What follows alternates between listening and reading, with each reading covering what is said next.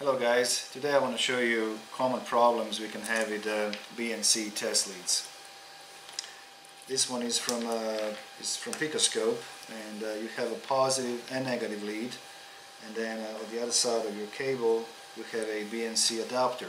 Now when you look at the BNC adapter, the outer part of this BNC connector is a ground, and this pin in the middle of it is actually your positive.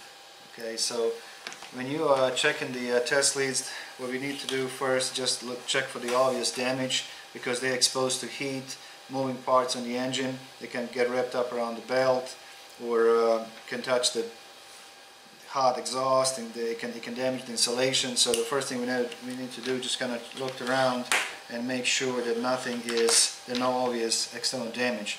Now, once that's done, we need to check the leads for continuity and make sure they are not open.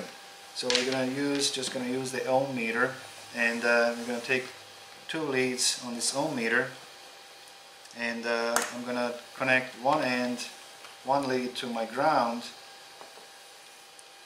and then I'm going to touch the ground side. Now this one actually has a plastic around, so you have to kind of touch right in here, and we should have a very low resistance, and you can see we got 0.2 ohms. Now I'm going to move my lead to a positive, and now we're going to touch this little pin inside of this adapter, inside of this connector, and we should have a very low resistance of 0.3 ohms. And something else we have to check. Now we know they're not open, but we have to check, make sure they're not shorted. I'm going to leave this lead to my positive lead, and now I'm gonna touch the ground side on my BNC connector, and we should not have any kind of continuity, and it should be OL. Okay, so now we know there is no short between the positive lead and the negative on the connector. So now we're going to move to a ground side, and now I'm going to touch this middle pin, and we should not have continuity, and we don't. So that means these leads are fine. They're not open, they're not internally shorted, so we can proceed with our testing. Now, problems. Common problem, especially on the cheap type of test leads like this one. This is from I got this off of eBay. What can happen is that this BNC connector get loose, and when you connect to your test lead and then you connect it to your circuit, as stuff moves around, you're going to lose your continuity, and then you're going to see a dropout on your signal, thinking that you have a dropout on maybe on your, if you maybe checking the camo crankshaft sensor, and all of a sudden you see zero volts, you think you have actually a drop on your signal from your sensor, but it's actually inside your lead. This is the lead that I used last year, and it messed me up big time, so I just cut the end of it. I don't want to use it anymore. I don't want to put it back in a drawer and get messed up again. So I'm just going to show you what happened. So I'm going to connect this to my green channel, and you can see down here, maybe I can change the time a little bit more.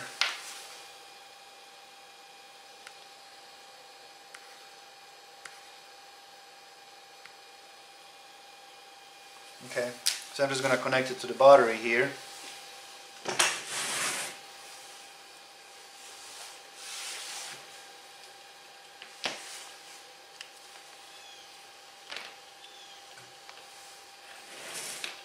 Okay, I got a positive, and then this one I'm just going to use how to get a clip to secure it on my ground, on my battery, and you can see we have good steady signal. But if I start moving this, we have glitches. Look at that.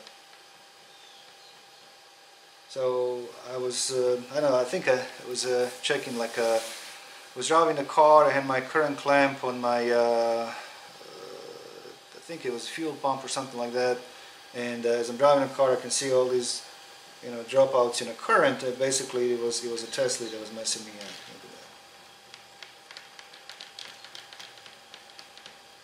that. Okay, so let's put a good lead on it and see what that's supposed to look like.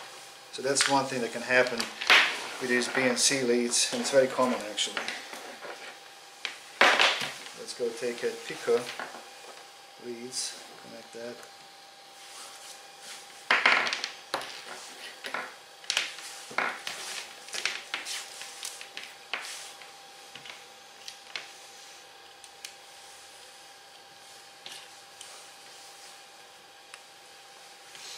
Okay, just do this and it says shifter, and you see it, no glitches whatsoever, and that's what you want. No matter how far I stress this BNC connector, there are no dropouts whatsoever. We have a steady voltage on our lab scope. So these are good leads. Okay, so that's one problem you can have with BNC leads, and they can really mess you up when you check in your circuit. Now this set of leads here,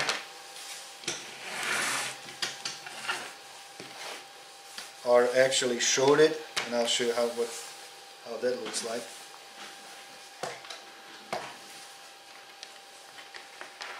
So we're going to do the same thing that we did. So I'm still on my own. I'm going to take one lead, I'm going to connect the ground, I'm going to take another lead, I'm going to touch my ground, and I should have very low resistance, which is 0.2 ohms. But now if I touch this middle pin here, which is the positive,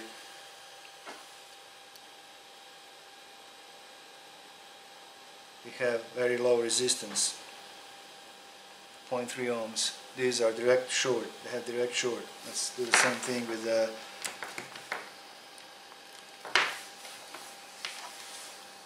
on the positive side, if I touch the ground, they are internally shorted.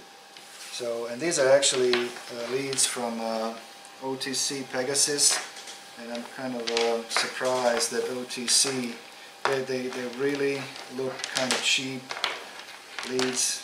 I'm not sure why did why did OTC run this cheap on the leads, but let's just go ahead and so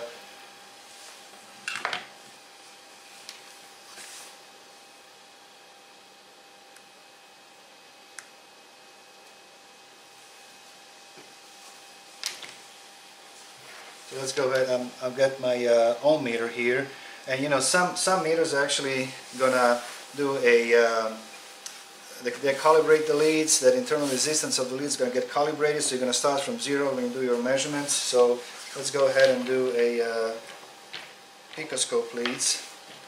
I'm just going to connect it. This is the yellow channel.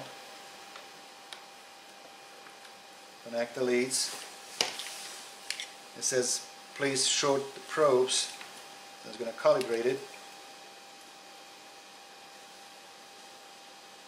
Okay, it's uncalibrated. Now when we separate these two leads, we're going to have open loop. Okay, put them together. We got 0 ohms because it's calibrated. But it's now. Let's go ahead and now let's do just a quick measurement with these leads. I'm going to put across the battery, and we have 12.3 ohms. I mean volts. Okay. So we know that this works fine. So however, let's just take these leads, I'm going to put them on my ohm meter, and immediately they are down to 0.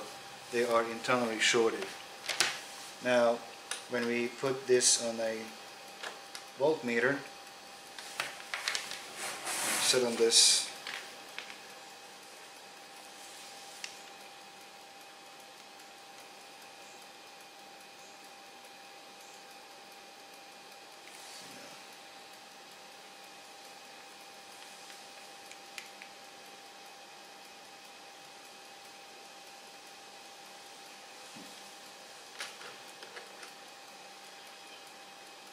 That's interesting. Now they are not open.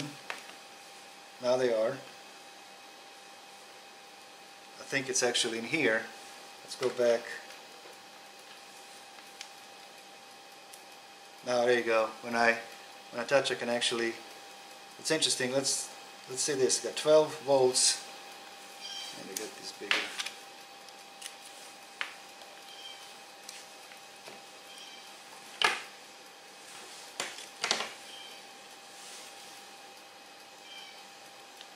They're okay now. I'm going to pinch it here.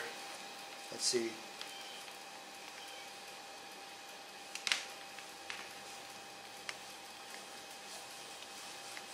know, somewhere they're shorted.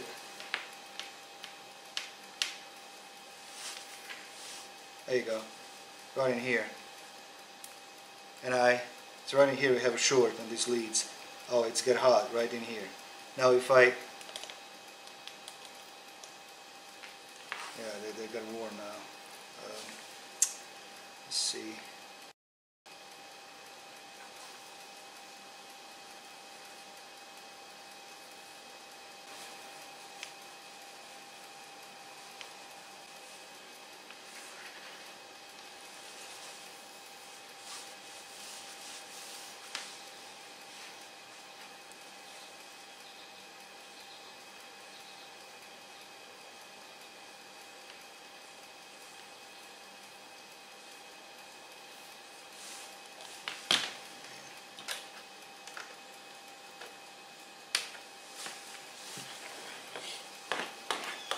Somewhere they are shorted.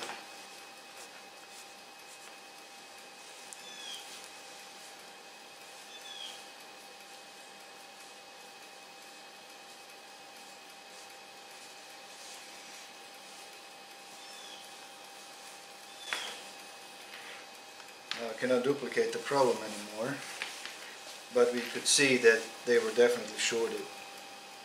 So right in here, there you go. Right in here.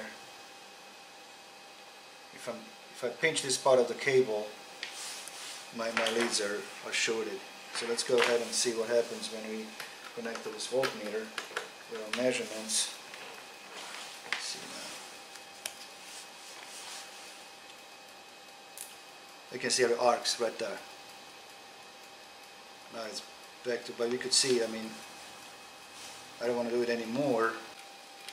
Well, I think I did prove my point that we have issue on this test lead for sure, and that's why we have to be very careful when, especially when you use like cheaper brand and something like that. You know, check these leads often, make sure there are no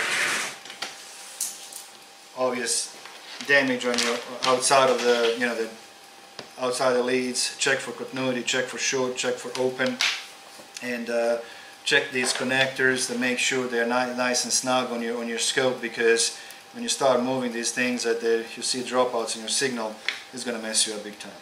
And something else before I finish, if this happens, make sure to put this, or repair the leads if you can, or just cut them like what I did with this one. These leads, just cut the end of it. I don't want to mess around anymore because they don't work right. So if you I marked this one with my black. I'm not sure what I'm going to use with these. I don't think I can repair it, but anyhow, just to make sure you don't put them back in your drawer and do the testing with these, because you can mess up your readings, or you can damage your components if you have shorted leads. Okay guys, well, thank you so much for watching, and see you next time.